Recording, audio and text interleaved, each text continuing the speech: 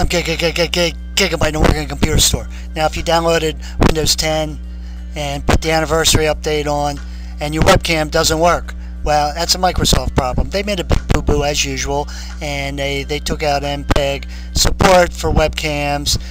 They will have a fix in September, but if your webcam ain't working now, it's a Microsoft issue. So you can either hang in there or uninstall the anniversary, but they only give you a 10-day back rate. So figure it out. Remember, there are no bad computers, only bad human owners with broken webcams because of the Windows 10 anniversary. Ta-ta for now.